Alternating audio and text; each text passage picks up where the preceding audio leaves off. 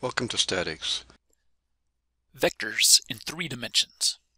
At this stage in the course, we are going to transition from working with vectors in 2-dimensional space to working in 3-dimensional space. We use a rectangular or Cartesian XYZ coordinate system, where each axis is orthogonal or perpendicular to the other axes. In engineering and in working with CAD systems, we conventionally define an XYZ coordinate system using the right-hand rule. A Cartesian coordinate system is said to be right-handed provided the thumb of the right hand points in the direction of the positive z-axis when the right hand fingers are curled about the axis and directed from a positive x to positive y-axis. This is easier to understand with a graphic example. But the basic idea with the right-hand rule methods. First you need to know that you're right from your left and take your right hand. If you have your thumb pointing in the positive x direction, and your index finger pointing in the positive y direction, then if you hold your middle finger at 90 degrees to those two, that points in the positive z direction. So that's one example of right-hand rule.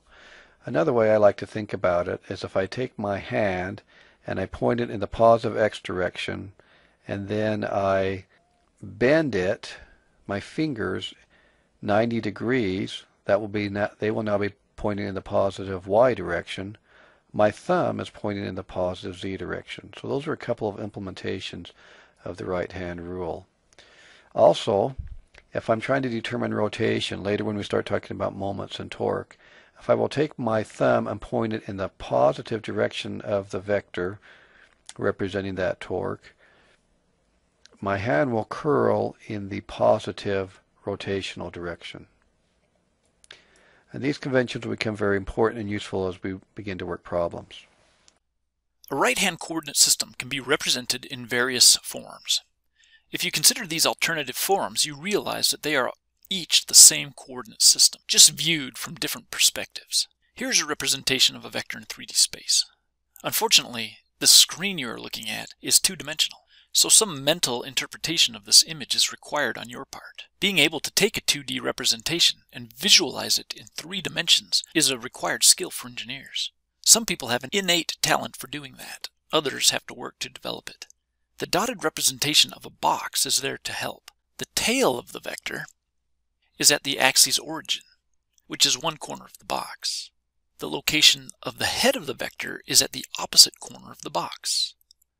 The location of the vector head can be visualized by looking at the edges of the box.